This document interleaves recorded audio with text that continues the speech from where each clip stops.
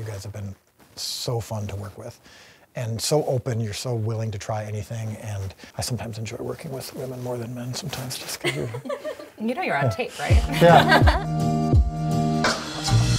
The one thing that we want to do is spotlight women in this story and the importance of women in this story, because Jesus, it seems like there were key moments in his ministry where he specifically chose women to be a vital part of it. Like the first person he publicly acknowledged himself as the Messiah to was the woman at the well. And obviously the first person to see Jesus after he resurrected was Mary Magdalene, and she got to tell the boys.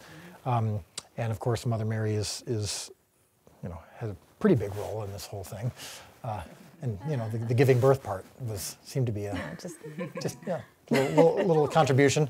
But the women at that time didn't have prosperous careers. There wasn't a significant role in society. The role was kind of within the team. What's the experience been portraying women of this first century, and kind of identifying both their struggles, but also the win that came from following Jesus? I haven't experienced feeling outside of the group. And even in season 1, I felt like immediately, like there were no gender roles in a lot of those scenes. I was up front with Andrew walking up to the well.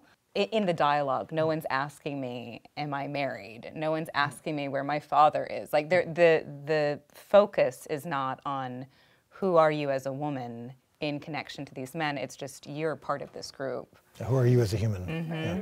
But I do think that like as more women join the group, those gender sort of dynamics are starting to be a little bit more traditional. I've noticed in season 2 of like we are the ones that cook the food and bring the food, and the women are the ones handling the food and cooking and cleaning and whatnot. But it's still for us important to see that, even that as an important role in the ministry. Like we're all contributing, and it's not like the men are like just sitting down, relaxing, and taking naps while the women are doing all the work. They're building things. They're chopping wood. They're putting up the tents. Like I think, and you guys have done. I mean, I haven't seen the edit yet, but there will be montages of like showing everything that everyone does, and I think everyone puts in so much work into the ministry. But other than that, I like how the dialogue, the scenes aren't about any discrepancies between genders. It really is about personalities. It is about character arcs. And again, like Matthew and Simon coming to find me and take me back, it wasn't about me being a woman. It was about like, you belong in this group, which is nice.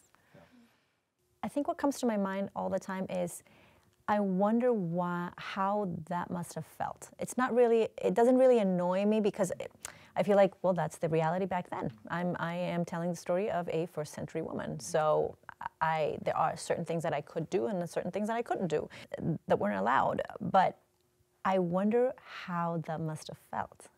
And it's hard for me as a 21st century woman to know how I would have looked at a man. Because the way I'm looking at you might not have been, would I've had my head a little lower? Would I be looking at you straight into your eyes, or maybe just for a second and then turn away? Like, how would those behaviors or relationships must have been? It's hard for me to imagine. And I was also thinking how, there's very little on the Bible that comes from a female perspective.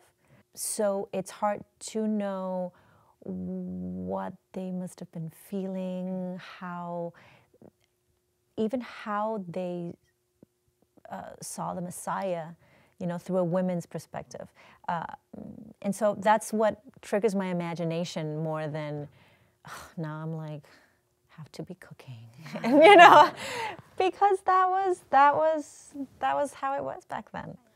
I keep going back in my head when Jesus tells Eden, like, you have a role to play in all of this. That can be said now, we have a role to play in whatever we want to be or where we want to be. There's something for us. And even back then, that's how Jesus saw things, and it's still the same today. That meant a lot, that scene with Jesus in Eden where he comes to her specifically when no one else is around, and he comes and he's looking at her in the eyes and he says, you know, I see you, and that means everything. After we filmed that scene, I walked out and the producers were at the monitors, and they said they were all like calling their wives, going, "I see you, I see you." Like, I'm sorry if I haven't. I see you. I see you. Yeah. That's amazing. Power of filmmaking. Yeah. Well, it's been honestly a thrill for me in this project to explore the role of women in the ministry of Jesus and to do it in a different way. I think it's one of the things that when people say, what's different about The Chosen from other Bible projects? And we talk about the dialogue and how we're trying to explore the humanity. But for me, honestly, one of the top 5 things that I've really enjoyed about it is exploring the role of women in that time and in the ministry, and how it's unique and how it actually made Jesus's ministry stand out. Sometimes people were like, "What are you doing?" In the scene at the woman at the well, when the Bible says that when the disciples came back and they saw he's with a woman at the well, and they're going, "What the heck is this?" They didn't say anything, but they were all kind of wondering about it.